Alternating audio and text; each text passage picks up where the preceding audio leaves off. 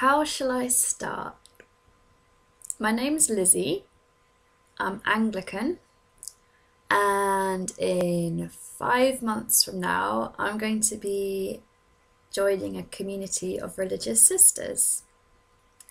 And as I've been praying about how to best use these next 5 months, I've been really inspired to make a few YouTube videos to kind of answer some of the questions that I'm already being asked, and just to share some of my own bit of journey with you in case it's interesting to you, and especially if you're wondering if you're being called to religious life. My hope is that, yeah, if I can make some videos about my own discernment journey and this part of my journey, it might help someone else in their own discernment and vocation journey.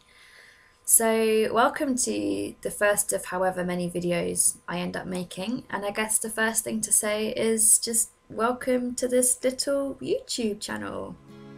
I will hold your people in my heart.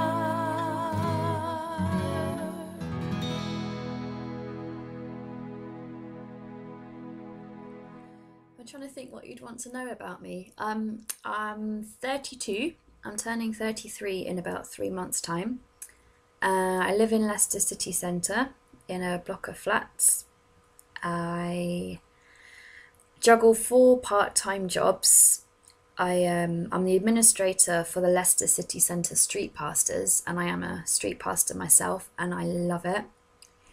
I clean the Methodist Church and all its attached rooms for community use and outreach.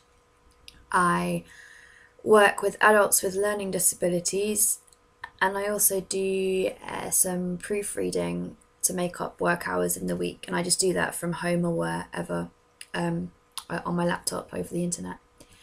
And all those jobs I can actually choose my own hours, so I make them fit around a daily Eucharist. So being in the city centre, because there's quite a few different Anglican churches, different churches will have a Eucharist on different days of the week, and the cathedral has one almost every day. So between them I can find a way of doing my work and going to the Eucharist every day, which is really nice. My hobbies, let's see, I love anything to do with being outdoors. So I love walking, and especially because I live in a city centre, at the weekend I'll try and hop on a bus and just go for a walk. I like around a wood or around a lake or something. We've got Bradgate Park nearby, which is a really big, beautiful park. And also I've started jogging the last couple of years. I used to be the most rubbish person at sport.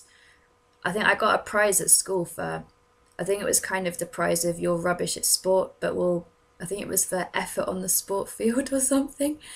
But I've been using this NHS Couch to 5K podcast. It's probably an app by now.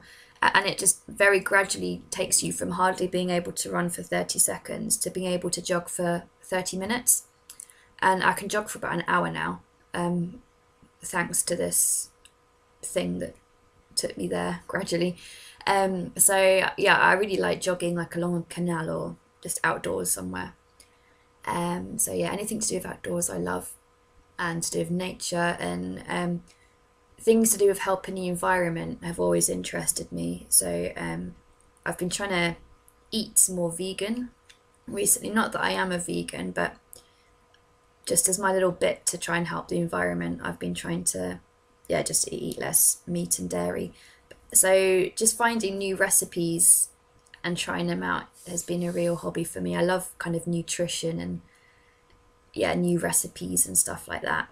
And I also love watching YouTube videos on things like minimalism, sustainability, the whole zero waste movement, those kind of things I love. And when I'm not watching, and then the other thing I watch a lot of on YouTube is documentaries about nuns.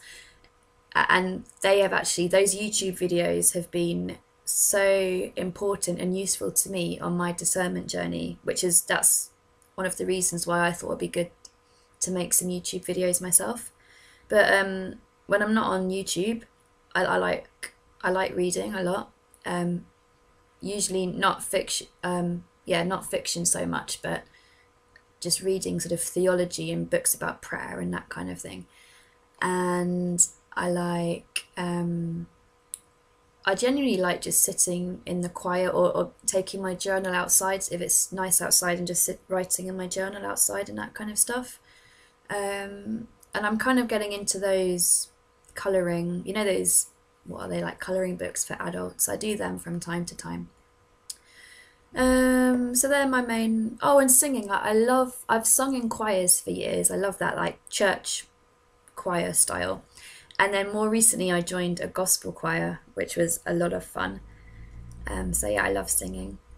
And yeah, they're all my main hobbies. And obviously meeting up with friends. I've got quite a few of my friends are scattered around, well, some of them are in America, and a lot of others of my friends are scattered around the country, so I can't see them so often. So I'll go on a train or a bus or something and meet up with those friends sort of more like every 6 months or so.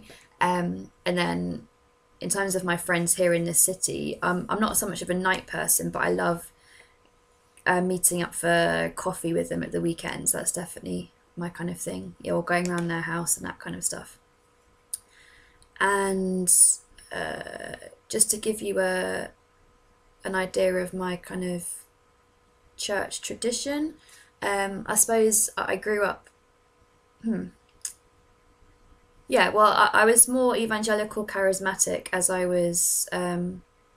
I've been Christian all my life, or I was brought up Christian, and I remember when I was about 8 saying to God that, yeah, my parents are Christian and they've brought me up Christian, but I want to choose you of my own choosing, if that makes sense.